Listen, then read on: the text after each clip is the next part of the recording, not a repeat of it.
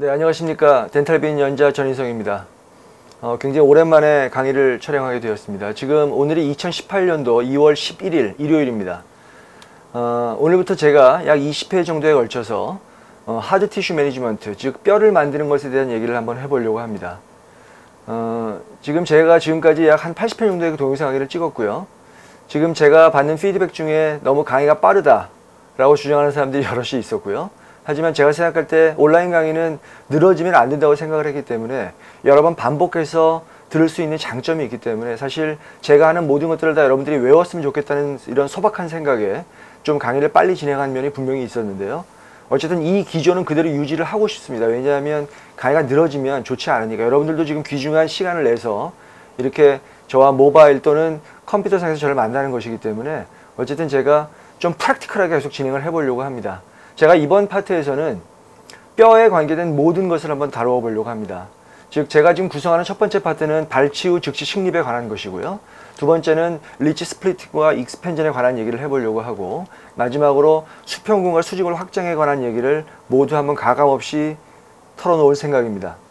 우리가 어떤 화려한 수술을 할 수도 있겠지만 우리가 사실 임상에서 보면 흡성막을 써서 적당한 한두 개의 뼈를 이용해서 우리가 뼈를 만들어가는 것이 가장 쉬운 방법이고요.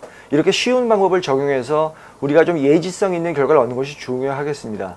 뭐 어려운 멤브레인과 어려운 고정 방법, 그리고 아주 복잡한 술식을 쓰는 것보다는 좀 더 우리가 임상에서 사실 90% 정도는 우리가 다 임상에서 아주 쉽게 해결할 수 있는 것들이기 때문이고요. 지금 블록본은 제가 여기서 뺀 이유는 블록본은 점차 거의 사용하게 되지 않고 있기 때문입니다. 여러분들이 만약에 블록본을 쓰는 상황에 인디케이션 정도만 잘 느껴주신다면 그거는 사실 1년에 한두 개 케이스밖에 되지 않거든요. 그리고 그런 것들은 사실 성공률이 또 높지 않기 때문에 차라리 의뢰를 해버리든가 아니면 다른 방식의 어떤 캐모플라지를 하는 것이 더 의미가 있을 수 있다고 생각하기 때문에 우리가 임상에서 많이 적용할 수 있는 이러한 토픽을 가지고 한번 진행을 해보려고 합니다. 이번 첫 번째 오늘 강의는 역시 발치후 즉시 식립에 관한 것입니다. 뭐 저를 아시는 분들도 계시겠지만 저는 뭐 발치후 즉시 식립을 아주 많이 하고 있는 사람입니다. 임플란트 강의의 특성상 제가 베이직 코스 때 다루었던 초급 단계의 발치후 즉시 식립과 겹치는 부분이 분명히 있을 것이고요. 그 다음에 제 상악동 편에 들어가 보시면 역시 상악동 거상술과 동시에 GBR 하는 편이 또 있기 때문에 약간은 또 겹치는 부분이 있을 수 있지만 어쨌든 이번 파트에서는 제가 그런 것들을 모두 다 정리를 한번 해보고 좀 더 깊은 지식으로 들어가서 여러분들이 더 이상 뼈를 만드는 것에 대해서 스트레스를 안 받게 되기를 제가 진짜 진심으로 바라고 있습니다. 지금 이 환자는 40대 중반의 남자 환자인데요. 지금 보시다시피 굉장히 치조골이 많이 흡수가 되어 있는 상황입니다. 물론 우리가 이거를 뭐 뼈를 완벽하게 만들어 놓고 뭐 지연 식립을 해서 약 1년이나 1년 반 후에 보철물을 로딩할 수도 있겠습니다만 사실 임상에서 우리가 이것을 그렇게까지 꼭 할 필요 없는 경우가 굉장히 많이 있습니다. 왜냐하면 환자의 요구도와 그리고 우리가 갖고 있는 스킬과 현재 2018년도 2월 달에 아직까지 우리가 발전해 있는 이 학술적 한계 상황을 보면 어떻게 하는 것이 가장 의미가 있는 것인지 한번 다시 되돌아봐야 할 것이기 때문입니다.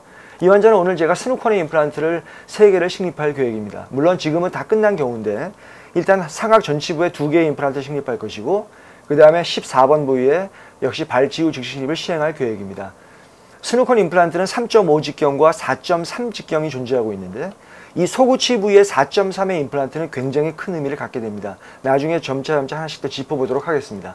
지금 제가 수술을 끝낸 상황이고요. 자, 그리고 이제 최종 보철물이 끝나 있는 상황입니다. 상악 전치부는 특별히 언급할 것이 별로 없습니다. 왜냐하면 이미 제가 상악 전치부 편에서 많은 것을 다루어냈기 때문에 꼭 한번 다시 참조해 주시면 좋겠고요. 지금 여기 있는 이 14번 부위에 한번 갭 디스턴스를 한번 잠깐 체크해 보도록 하겠습니다.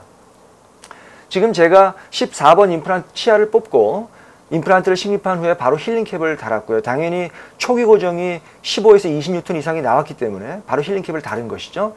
그리고 보시다시피 갭 디스턴스가 많이 존재하고 있고 에이피칼 리지언이 존재하고 있는 상황입니다. 이런 경우에 지금 제가 어떠한 형태의 뼈를 이식을 시행을 했고요. 아주 간단한 것이죠.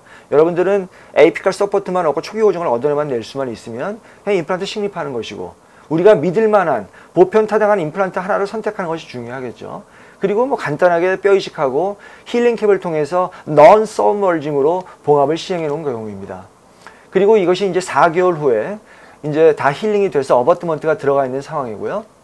자, 우리가 지금 이 상태의 CT를 한번 잠깐 비교해 보면 지금 발치를 했고 동시에 힐링캡을 통해서 GBR을 시행을 했고요. 보시다시피 협축골과 갭 디스턴스는 모두 뼈로 다 치환이 되어 있는 상태고요. 지금 보시다시피 아주 안정적인 뼈의 상태를 얻어낼 수가 있습니다.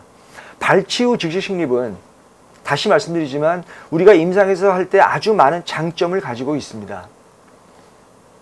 우리가 본능적으로 우리 치과의사는 이러한 엑스레이를 보게 되면 본능적으로 에이피칼 리전을 우리가 형상화시키는 작업을 하게 되겠죠. 그리고 또 하나 본능적으로 마지널 본을 연결하는 가상선을 그리게 됩니다. 그리고 또 본능적으로 하악이라면 이러한 하치오 신경이 지나가는 패스를 보게 될 것이고요.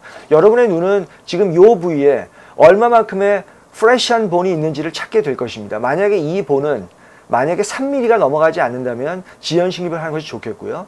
3mm가 넘어간다면 우리가 얼마든지 동식립을 할 수가 있는데, 왜냐하면 2mm에서 우리가 서포트를 얻어낼 것이기 때문입니다. 충분한 초기 고정을 얻는 것이 가장 중요한 첫 번째 요소이죠. 그리고 신경 손상을 피하는 드릴링. 코로날 파트의 뼈가 없기 때문에 인접뼈를 연결하는 가상선을 기준으로 해서 계속 드릴링을 업앤다운을 시켜 나가야 되는 것이죠. 그리고 적절한 뼈 이식제와 적절한 차폐막을 선택해야 되는 것이고, 마지막으로 적절한 판막을 설정해서 적절한 봉합을 이루어낸다면, 아주 간단하게 이 네 가지의 원칙만을 잘 지켜준다면 우리가 얼마든지 성공을 시킬 수가 있겠습니다. 이 환자는 2003년도 케이스인데요. 지금 이것은 진지발 레벨의 인터널 타입의 임플란트이고, 그리고 2004년도에 최종 보충물이 끝난 상황이고요. 이것이 13년 후입니다. 지금 이 두 개를 잠깐 비교해 보면 지금 13년이 지났지만 아직도 이 37번의 임플란트는 잘 유지되어지고 있습니다. 보시다시피 앞에 있는 36번은 오히려 뼈가 녹고 있는 상황이지만, 일단 완전히 골유착이 끝난 이 37번의 임플란트는 전혀 이상이 없이 잘 유지되고 있습니다. 굉장히 재밌는 사실은 이 임플란트는 서피스가 RBM입니다. 이 RBM에 대한 효용은 나중에 다시 한번 제가 꼭 언급을 하도록 하겠습니다. 발치 후 즉시 식립은 우리가 깊게 생각할 필요가 없어요. 그냥 여러분들이 치아를 뽑고 나면 당연히 이 치아를 뽑는다는 말은 치아가 이미 호플리스 상태가 되었기 때문에 뽑는 것이죠. 동요도가 굉장히 많을 것이고 살릴 수 없다고 판단이 될 것이든가, 아니면 2년, 3년 내에 분명히 망가질 거라고 판단이 된다면 빨리 뽑아주는 것도 하나의 방법입니다. 왜냐하면 남아있는 뼈의 양을 좀 더 잘 유지해 줘야지만 그 후속 치료인 임플란트가 훨씬 더 예지성 있게 갈 수 있기 때문이죠. 세 가지 상황이 존재하게 되는데, 첫 번째가 서라운딩 원이 존재하는 셀프 컨테인트 디펙트가 될 것이고요. 두 번째는 버칼 플레이트가 약 50% 정도 녹아있는 이러한 파셜 컨테인트 디펙트가 될 것이고, 그 다음에 버칼 플레이트가 50% 이상 녹아있는 이러한 넌 컨테인트 디펙트로 나누게 될 것입니다. 셀프부터 넌으로 간다고 하는 말은 그 발치와의 코아뷸럼이 움직일 수 있는 확률이 점차 증가하겠다는 얘기가 되겠죠. 이 세 상황 모두 우리가 초기 고정만을 우리가 얻어질 수 있다면 충분히 성공시킬 수 있다는 얘기입니다. 당연히 septalbone에다 식립하는 것이 좋겠지만, 초기 고정을 얻기 위해서 약간 디스탈 루트에다 심어서 최종 보철물을 약간 메지알 칸틸레버 형태로 가는 것도 의미가 있을 수 있겠고요. 협축골이 녹아있는 경우라면 이러한 사이드컷 드릴을 이용해서 설축으로 이동시켜주는 과정이 필요합니다. 자, 여기서 다시 한번 정리를 해볼게요. 왜 우리가 드릴링을 설축으로 이동을 시켜야 될까요? 두 가지 이유가 있습니다. 설축으로 이동시켜줘야 되는 첫 번째 이유는 협측에 있는 갭 디스턴스의 크기를 증가시켜야지만 일종의 셀프 컨테인 디펙트처럼 바뀌는 큰 의미가 첫 번째 의미이고요. 두 번째는 중요한 해부학적 구조물과 띄우기 위해서예요. 하악 같은 경우는 하치오 신경이 지나가고 있는데 그 하치오 신경보다 더 설축으로 우리가 드릴링을 시켜준다면 같은 레벨이라고 할지라도 수평적으로 더 설축으로 가기 때문에 중요한 해부학적 구조물과 좀 더 멀리 떨어진다는 장점을 가질 수가 있겠습니다.